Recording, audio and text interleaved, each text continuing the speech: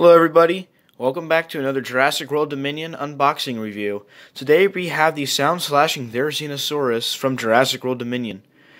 And this guy is just absolutely awesome. I mean, look at this. He's huge.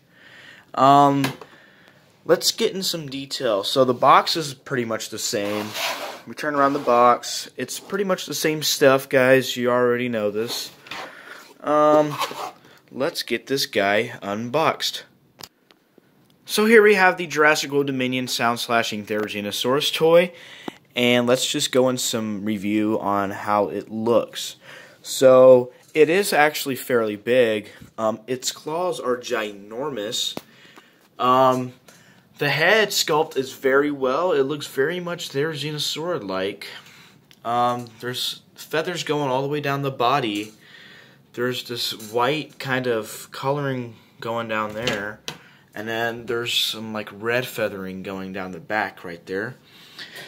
The feet are painted in a gray color, and the whole rest of the body's painted in kind of like a darkish bluish color. The red is the eye is kind of red right around there. The jaws are pretty detailed, pretty good. The other side looks pretty cool too. Let's see. Let's get that scan code, because I know you guys like that scan code, so I'm going to give you guys the scan code.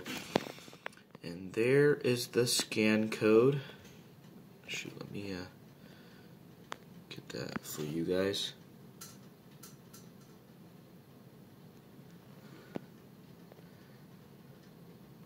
If you weren't able to get the scan code, just leave down in the comments below, and I will make a short video for you guys just for that scan code. So yeah, here is the sound-slashing Therizinosaurus. Let me show you his action feature. He does that, and he goes side to side, like that. A slashing feature. Here is Ray Arnold compared to the Therizinosaurus, so you guys can already tell he is huge. Just look at this guy, he's massive. So there he is. And he's going to attack Ray Arnold.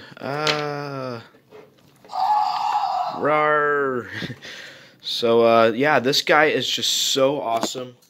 Now, there is actually a ball joint in the knee, so the knees can swivel around too, which is very nice. The head is on a ball joint as well, so the head can swivel around.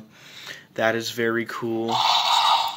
The arms, actually, there is three articulatable places in the arms.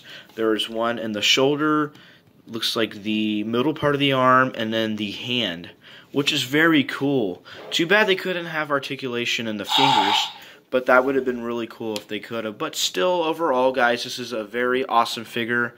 Let me know what you think about this in the comment section down below, and I will see you guys in the next video. Make sure to like and subscribe, and bye-bye.